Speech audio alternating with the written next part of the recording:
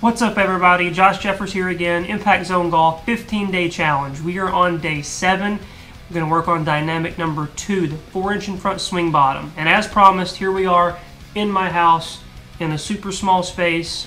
There's no excuses. You can do these drills anywhere. There's no excuse to not practice and get better.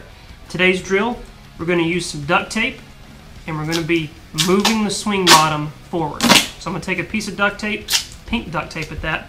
I'm just going to lay the tape down on the ground. Now the tape is going to represent the golf ball's position in my stance. And my goal here is to make some chipping swings where I brush the ground after the tape. Over and over again. Now, if I hit the tape,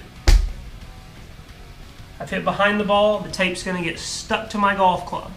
We don't want to hit behind the tape. Practice. Give me 15 minutes today. Move the swing bottom forward. Brush the ground after the tape. I want to see you practice this. Send your videos. Post your pictures. Hashtag Impact Zone Golf 15DC. Can't wait to see how you guys are doing today. And I can't wait to see you for day 8 tomorrow.